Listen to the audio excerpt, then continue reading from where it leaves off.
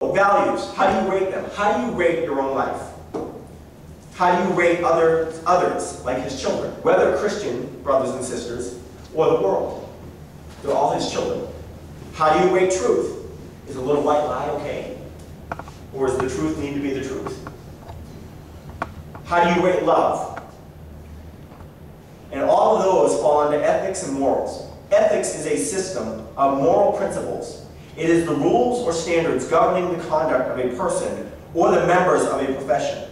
Ethics is the branch of philosophy concerned with the nature of ultimate value and the standards by which human action can be judged right or wrong, or simply ethics is the philosophical study of moral values and rules.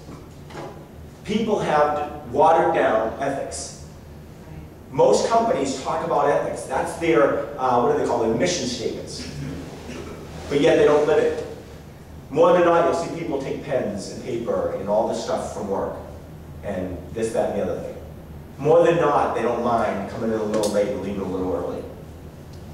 And that's just the everyday person I'm talking about here.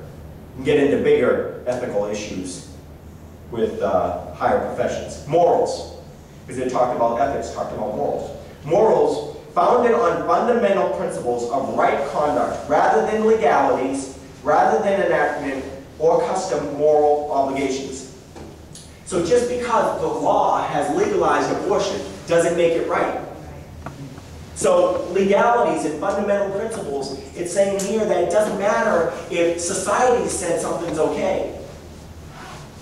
Having morals are based on what the Word of God says, and we've lost that big time. So to get on my soapbox, here are some people that unfortunately I believe that it works from the top down. And the country has deteriorated because those at the top have said it's okay and the rest have followed.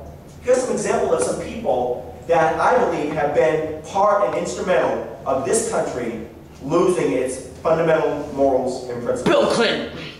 He's in there. President Kennedy, John F. Kennedy, President Nixon, President Clinton, Hillary Clinton, Secretary of Treasury Geithner, Senator Craig, Senator Edwards, Governor Reuters, Senator Dodd, Kobe Bryant, Steffi Graf, Gilbert Arenas, Michael Vick, Mark McGuire, Barry Bonds, Roger Clemens, Jim Baker, Jimmy Swaggart, Ted Haggard, and Tiger Woods. And I put Tiger Woods last because he's probably most on everyone's mind, and just recently. So each one of these people have sworn, either governmental on the Bible in office to do what's right, or when they said they want to be a professional athlete, that they're going to do right, live right. Some of these people were tax evading. Some of these people cheated, you know, taping incorrectly, like President Nixon did. Some of these people obviously was more sexual. Some of them was steroids and things of that nature. You know, and there's movie stars. I mean, that was just a given. I didn't even touch any of the movie stars because, you know, a lot of them it's a given there. It's for different reasons, but they've all sworn that, you know what, I want your money to you come see me play sports or see a movie or whatever, or I want your vote. So therefore, I'm saying I'm going to be a right-standing person, I'm going to be a role model. And then they turned around and did whatever they thought was right, all for the dollar. And so, hey, if I can act this way, it's going to give me the big dollars, regardless if I'm this way. You know, one example I use, like with Tiger Woods, I don't have an issue, I mean, I do have an issue with the way he lived his personal life, but that's really for his wife, his kids, and his immediate family. That has nothing to do with us. Obviously, it's between him and God. You know, it was a sin. He's admitted to sin, and it's wrong. No doubt about that. He's asked for forgiveness of them, and he's asked for forgiveness of God. We should forgive him. I mean, he doesn't really have to apologize. My issue with Tiger Woods was that he portrayed a specific image.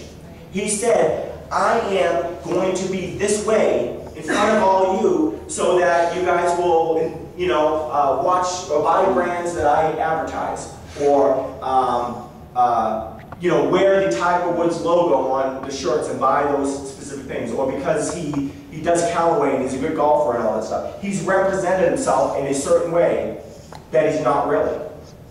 And so he's gathered our trust and fallen short in our trust. He's taken family values and he's thrown them out the door, all for the dollar. And that's wrong.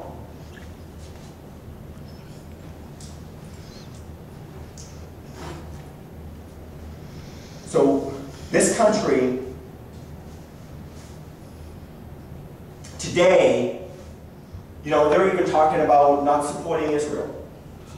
You know, obviously taking things out of state buildings, and even now taking the word God out of the Pledge of Allegiance.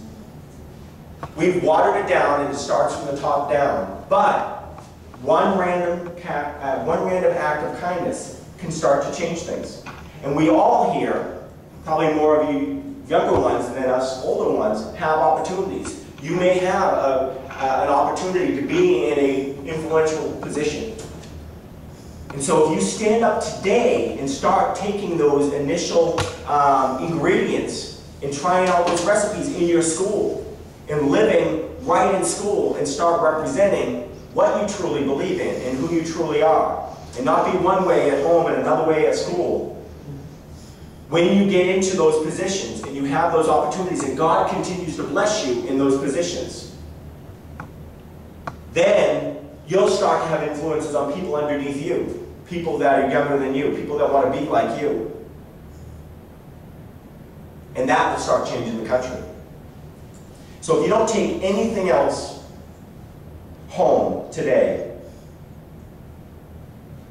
just remember that stewardship, ethics, and morals, family values have been degraded.